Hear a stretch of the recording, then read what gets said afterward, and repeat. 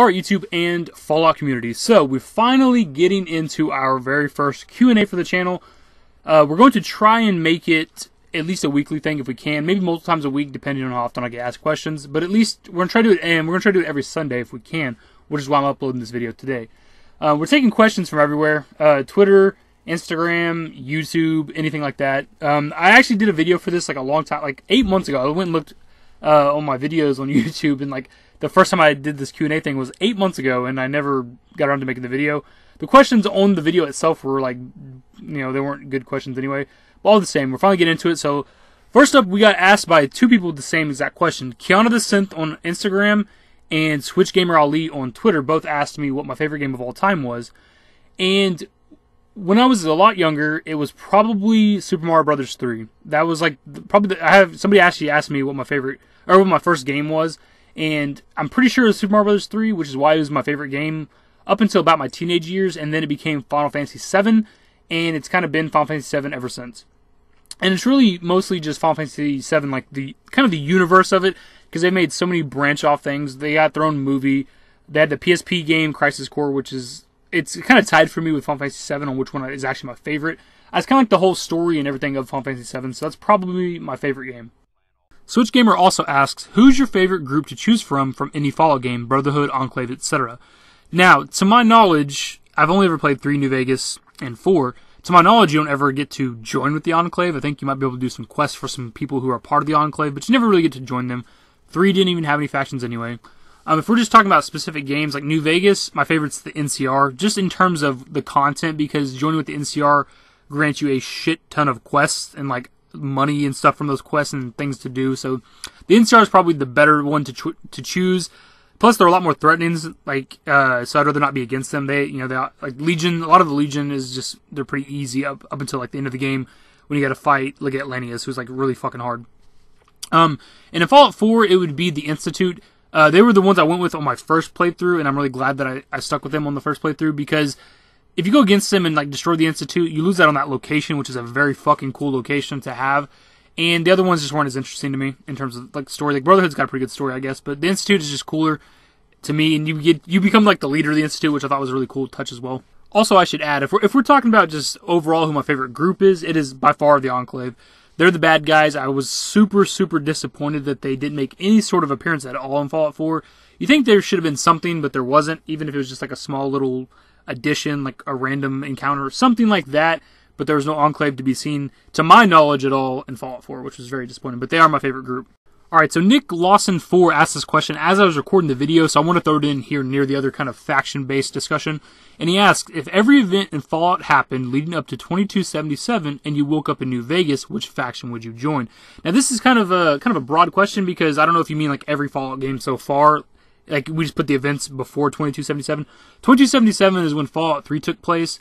If we're talking, if I wake up in New Vegas, and if I'm choosing between the New Vegas factions, it's still probably going to be NCR. They're just the better choice, really. The Brotherhood was cool in New Vegas as well. I wouldn't want to be on the bad guy side. I wouldn't want to be with, the Legion or anything like that, because they're really bad. But it'd probably still be the NCR. Or, actually, I might join with the Boomers, if they wouldn't blow me to shit. If I can make it to Nellis Air Force Base without them completely disintegrating me, I might join with them because they're pretty safe. Nightmare51B, good name by the way, asked me what my favorite dessert is, and it is by far cheesecake. Like, I'm not a person who eats sweets. I somewhat watch what I eat and drink, not a whole lot. I'm not exactly a healthy person, but when it comes to cheesecake, it is my weakness, and I will eat every cheesecake in sight. These next 3 are pretty similar questions, so I'm going to kind of group them together. First up, McNair asks, what made you start a YouTube channel, and what motivates you to create cool content? First off, thank you for thinking my content's cool. It's cool to hear. Jakers Brand asks, what made you want to be a YouTuber? And CodaBear5 asks, what's your favorite thing about follows in YouTube? Well, first off, I like having a lot of followers and stuff because it gives me a will to live, so I don't fucking kill myself. Not really. I started a YouTube channel because, for one, that's what YouTube is pretty much dominated by these days, is gaming channels. And I've been gaming all my life, for as long as I can remember. Like I said, Super Mario Bros. 3 was probably the first game I ever played, so that's the original Nintendo back in, like, the 90s. And I've been literally gaming all my life. Like, it's either a console game, it's a mobile game on like a phone, or it's like a handheld game system. Like, I've been gaming all my life, and I was like, well, I might as well do something with it. Let's create a YouTube channel. And I've made multiple YouTube channels throughout, my life a couple times, but this is the first one that actually kind of took off because of Fallout 4. And I don't know, it's something to express myself, and I love the creation process. I love creating something myself and then letting other people experience it. I don't know, it's really cool. My dude Mark on Instagram asks, what's your favorite gun to use in Fallout New Vegas and Fallout 4? Now see, the jump from Fallout 3 to Fallout New Vegas was really, really good because you got a shit ton more weapons and a shit ton more perks. And we got a bunch of we got like almost a new category because we had like lever action weapons and stuff, and there's perks specific to like the lever action weapons. I really love shotguns when it comes to Fallout, and specifically Fallout New Vegas, because they had like shotgun specific perks, which is really, really nice because that's a weapon I go to in most any kind of shooter, like Call of Duty, anything. I use shotguns. And they had with one of the add-ons, they added in the perk that allowed you to, when you shoot somebody with a shotgun, they had a chance to knock them down on the ground, which is something I took advantage of because it worked on, if I'm not mistaken, literally everybody, even boss fights. You can knock them on the ground, and while they're on the ground, you can just keep shooting them, and they had to wait so long to get back up. Other than that, New Vegas, I like the lever action weapons, lever action rifle, which is something from Fallout 3 Point Lookout that I really, really love. They had like a lever action rifle. I also love the cowboy repeater. When it comes to Fallout 4, my favorite gun for the longest time near the beginning of the game was the Deliverer. It has like a reduced action point cost, and you get improved accuracy and VATS. But with the Deliverer, I used to use McCready's perk before it got nerfed, where like no matter where anybody was or no matter how far away they were from you, the McCready's companion perk was busted, was like broken or glitched to where you always had 95% accuracy headshots. So with the reduced cost for the Deliverer, I used to just I'd go into like a town with 15 ghouls, and I would just get them all back to back, but headshot, one kill. It was really, really awesome. So those are my favorite guns from those games. Random Ass Fan Page asks bands, and I'm assuming they mean favorite bands. My number one favorite band of all time is Breaking Benjamin.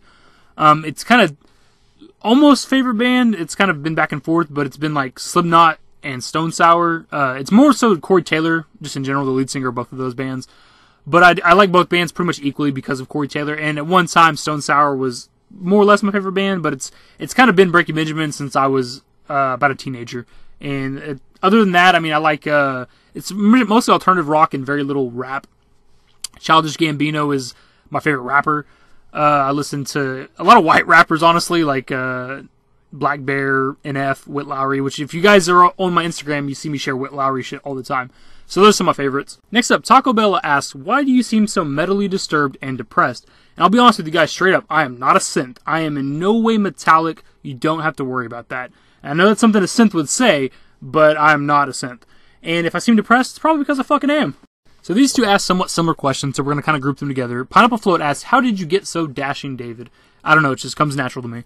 And 75% of Maximum Lasagna, which is probably the greatest fucking name of anybody on any social network ever, asks, did you really have to think of your channel name, or was it super easy?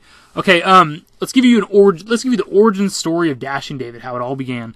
I've been watching wrestling pretty much all my life, and there's a wrestler several years ago named Cody Rhodes, who at one point during his gimmick became Dashing Cody Rhodes, where he just kind of talked about being dashing all the time. And me and my friend used to go around calling ourselves Dashing. I'd be like, I'm Dashing. He's like, no, I'm Dashing. And at one point, I ended up changing my name on Facebook to Dashing David, and that's literally where it began. It just kind of stuck. Everybody kind of called me Dashing David. I've had people call me Dashing David in real life, and then I just started using it on just pretty much every social network and everything. So when I created a YouTube channel, I was like, well, fuck, everybody kind of knows me on social network as Dashing David. Might as well stick with the name, and that's where it all began. Next up, Joey Miner 52, who may or may not be my actual brother, who knows, asks a couple questions. Two are kind of similar. He says, now that Fallout is done with DLC content, what do you plan on focusing on next? And do you ever plan on focusing any significant amount of time towards non-Bethesda content? We still stick with Bethesda content. We always will. It's what the channel is about. It's what I made the channel for. We already don't even focus specifically on Bethesda stuff. Like, I've already uploaded, I've uploaded Red Dead Redemption stuff whenever that got announced, Red Dead Redemption 2, rather.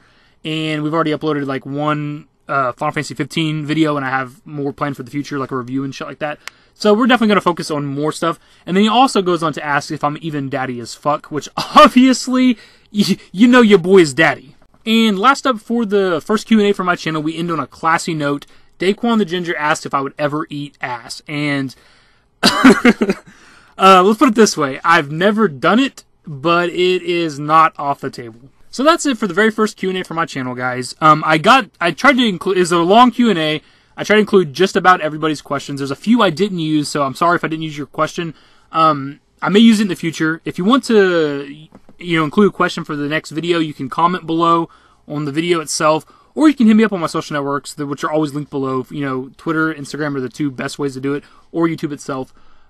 We may do another one this week if we get enough questions. If not, we're going to save them for next Sunday, which is when I'm going to try to do this on every Sunday if I can.